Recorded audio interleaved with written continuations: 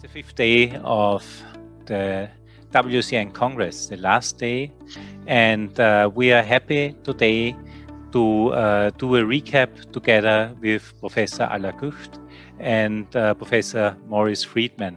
Do you want to introduce yourself, Professor Gucht? Thank you very much. Thank you. First of all, thank you very much for the invitation. I'm Alla Gucht. I'm Professor of Neurology and Director of the Moscow Research and Clinical Center of Neuropsychiatry. And I'm the elected trustee, and it's my pleasure to be here. Thanks again for the invitation. Thank you. Maurice Friedman, do you want to introduce yourself? Yes, I'm Maurice Friedman. I am a neurologist from Canada, University of Toronto, and Bakerest Health Sciences, and I'm a trustee of the World Federation of Neurology. Yes, and I'm Walter Struer. I'm Professor of Neurology in Tulln, Lower Austria, and I'm chairing the e-communication committee.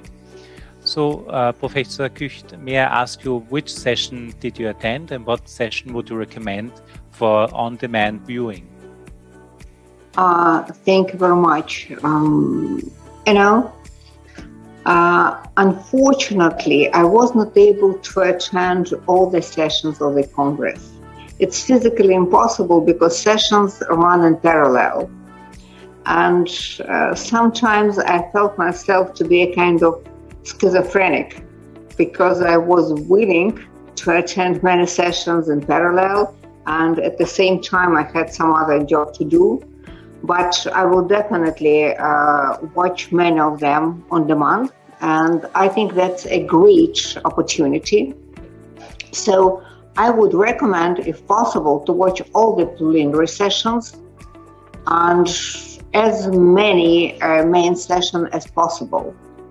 As far as I know, it will be open for 3 months, correct? Yes, correct. So I would highly recommend to watch them. Definitely my attendance was also modulated by, my priorities in research and in the teaching in our center, because I think the best way to improve the teaching in your own center is to see how eminent people are doing that at the Congress. But let's start from plenary. We are very much involved also on behalf of the World Federation in post-COVID, and I was very much honored to co-chair their WHO working group on post-COVID. So I was definitely interested on post-COVID sessions, and my dear friend and colleague Ettore Beghi gave an excellent overview. It was, I think, on the first day, and it was beautifully chaired by Professor Bill Carroll. So I think this plenary was really outstanding. It's not only very important, but also Ettore, may I use the first name? Ettore. Yeah, no, may I use the first name? I know Ettore. Yes, of course. Not to say Professor Beghi, but yes. It's like, it's Ettore, eminent Professor Beghi. Gave her an overview also with a perspective for further research and for the way forward. And he highlighted gray areas that are currently present, and I would say they are still prevalent in post-COVID conditions.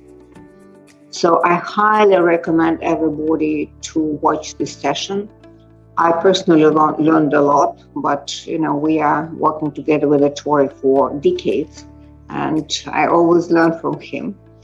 So that was really fascinating. And also, if I might take 1 more minute, I would like to highlight a session that I was privileged to co-chair.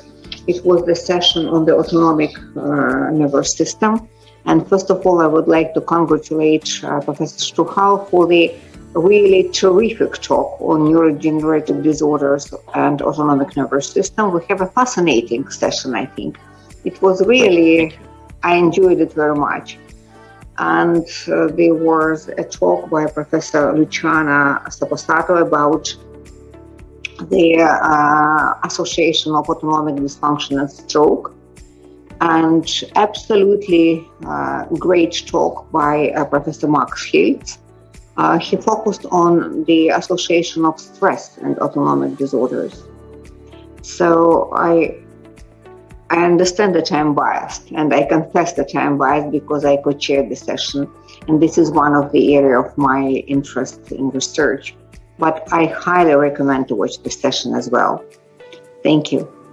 Thank you. This is very kind. It was a really interesting session. I enjoyed it very much as well. May I ask Professor Friedman, what would you recommend for post-viewing?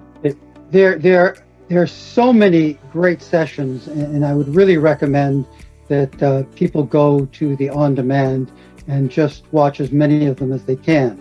The one that I want to report on today is the one on atypical forms of Alzheimer's disease, chaired by Bruno Dubois.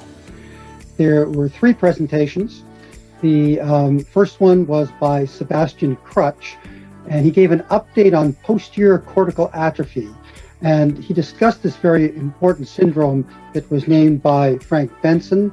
He gave a great description of it. This is a progressive decline in higher order visual function.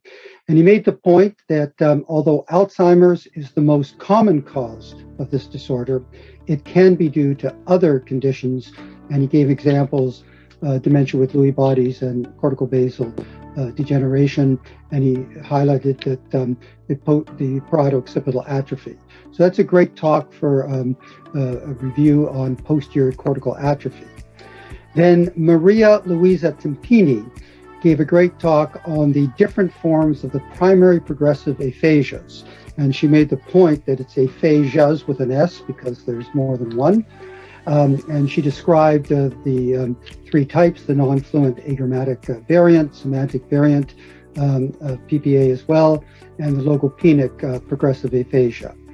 And she also pointed out that logopenic progressive aphasia is usually due to Alzheimer's disease. The other 2 variants are usually due to the frontotemporal lobar degeneration spectrum. A very key point that she made, and I appreciated that she made it, is that the non-fluent variant, it's called non-fluent, but patients don't have to be non-fluent in the beginning. They don't start off non-fluent necessarily, so they can be fluent at the beginning. And that's a good point of clarification, great educational value. So she gave an excellent talk, and I'd highly recommend that as an overview of the primary progressive aphasias. The last talk was an excellent talk by Frederica Augusta on neuroimaging approach to atypical forms of Alzheimer's disease. She focused on posterior cortical atrophy and logopenic progressive aphasia. She described the different patterns of atrophy. She described the distributions of amyloid and tau. And she also talked about the role of connectivity and the role of connectivity in the modulation of disease. So I would highly recommend this symposium for the atypical forms of Alzheimer's disease. But I said at the beginning, there are so many great talks. The on-demand is going to be up for, I believe, as I just heard, about 3 months. And I would highly recommend that people go through those. So that's my update. Thank you very much. From my side, I would like to point out one session I visited today, which is Child Neurology in Resource-Poor Settings. And 3 speakers that had been Joe Wimshurst, Richard Idro, and Pratibha Singhi gave a wonderful overview on the challenges that children are facing to reach a doctor and how management can be done, how large scales of the population can or could be treated. Some of the challenges are also internet connectivity, and the advantages of telemedicine in areas where no doctors are available. Dr. Idro pointed out that there are 9 child neurologists for more than 100 million people in Eastern Africa. So that are numbers that is an extreme challenge, and those colleagues are doing a fantastic work also in delivering the service. And another session I want to point out was advocacy today. It was an advocacy teaching course that was chaired by Mohamed Basai and Wolfgang Griesold. And advocacy, as Professor Griesold points out, is a topic that is not an appendix to neurology, but it's somehow innate in delivering neurology. And therefore, I would also highly recommend that session. You get the viewers also on viewing on demand, get some in view in how to do advocacy, the levels of advocacy, what you can do at which level. And this advocacy teaching course also was focusing on regions, that's giving a nice overview in how distinct advocacy can be in different regions of the world. So I think this was a brilliant congress. I'm really sorry that it's over already, and it's not over, as you all have pointed out, since the content of this congress is so huge.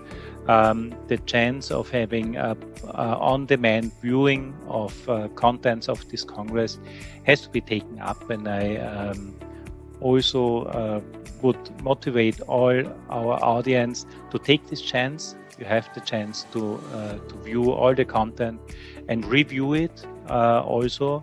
I will, for some sessions I have attended, I will review again, because they were so rich on information that there is also a second time of viewing. Something can be taken away from it. And thank you very much for also this last day of recap to Professor Gücht, to Professor Friedman. We are all looking forward to the Congress in 2023, which will be in Canada. Maurice Friedman, do you want to give us some info on the next Congress? Yep, the next Congress is going to be great, as great as this one. It'll be in Montreal in 2023. Yes, so we are all meeting there, hopefully in person. So yes, it was hopefully in person. Hopefully in person. It was a pleasure talking to you, Professor Gücht, Professor Friedman. Thank you. Thank you very much.